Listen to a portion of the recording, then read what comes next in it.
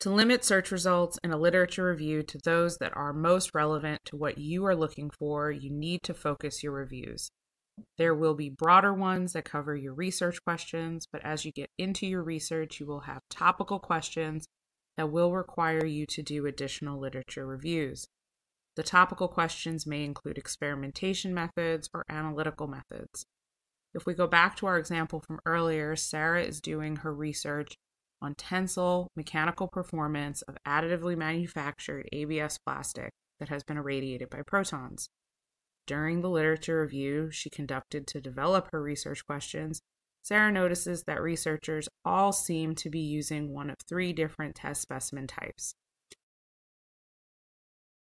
She also notices that they are from non-3D printed test standards, and the researchers are not providing any explanations as to why they are choosing a particular test specimen. This seems odd to Sarah, so she decides for her research to investigate the use of these 3 test specimen geometries so she can make an informed decision about which one she is using. She asks the question, what test specimen geometry is correct for tensile testing 3D printed plastic? And she begins doing an associated literature review to evaluate this question further.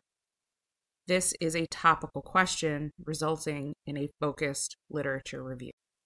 You should spend some time thinking about what your search criteria will be and what you will purposely exclude.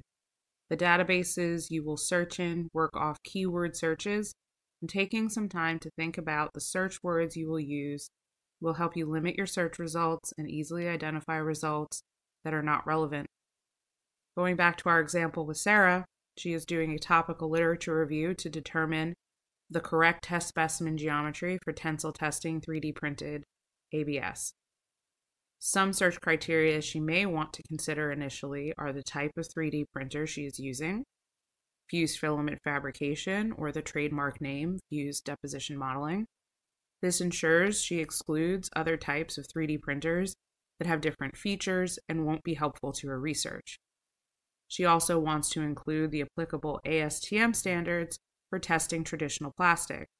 These are the standards that specify the 3 different test specimen geometries, and she wants to see if her hypothesis that no rationale for their use in 3D printing mechanical testing has been published. She only wants to focus on tensile testing, so she will explicitly search for that, and she wants to explicitly search for plastics. She doesn't want to include metals, composites, or ceramics because they have different behaviors and are printed on different 3D printers, so information about them won't be helpful to her question. Go to the next video for a brief tutorial on how to choose databases and conduct searches for your literature review.